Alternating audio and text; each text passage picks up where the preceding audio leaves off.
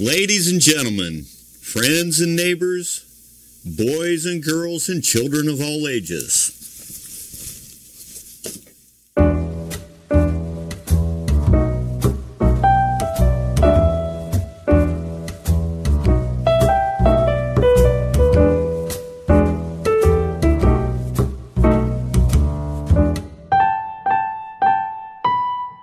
A couple of days ago, I told you about an experiment I'm starting out that is going to compare the effects of tillage against a no-tillage system as it relates to soil compaction. Now, when I made that initial video, I showed you some containers that I'm going to use for that, and I said that I was going to pull those samples the next day, which was December the 30th. Well, December the 30th kind of got away from me, and I didn't get them pulled until today, which is December the 31st. Yeah, that's my life. On New Year's Eve at 4 o'clock in the afternoon, I'm out in the field pulling soil samples to do an experiment. So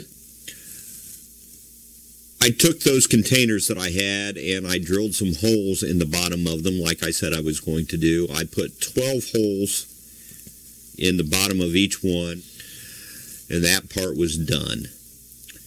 Then I went out and I picked a place in the field to pull the sample from, and I picked a field that is pretty much an average for our farms around here, and one that has been out of tillage.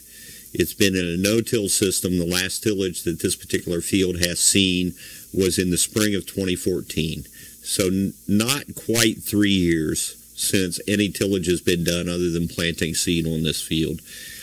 And I picked a spot that was pretty even. There's a cover crop growing out there, and there's a lot of residue.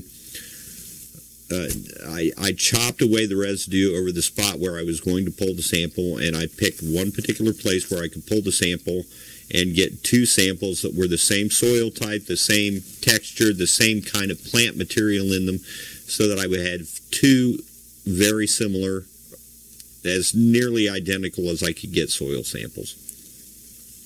And I started digging.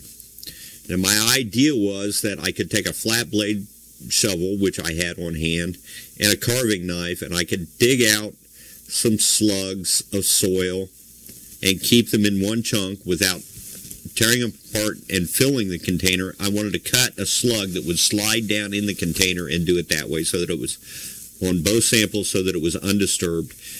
That proved to be a little bit more difficult than I thought it was going to be. I had to kind of hold them together as I carved them and slid them in there, but I did get it done. When I was done, I had a hole left. I was really surprised at how the condition of the soil.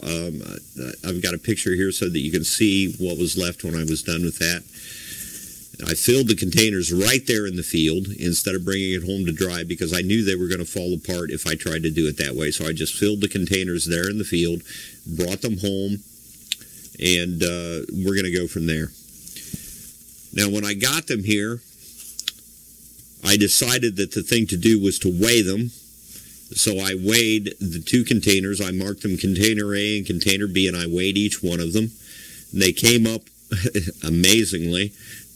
The weight difference between the two different containers was 1 1/2 or 1.4 ounces difference. One was 11, well, you can see it marked on the containers. I marked the containers A and B, and I marked the weight of each one on the container.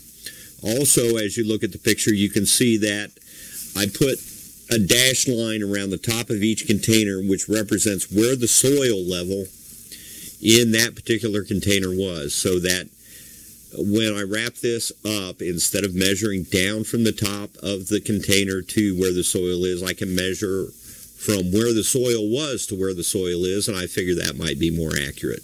I'm going to let those samples dry a couple of days. Then I'm going to pick which one I'm going to apply tillage to and which one I'm going to leave undisturbed. And I'll make a video on the day that I do that, because I want this process to be transparent. I don't want anyone to have any reason to say that I have unfairly treated these samples to push the results. Have a good evening. Happy New Year. Hope it's a good one.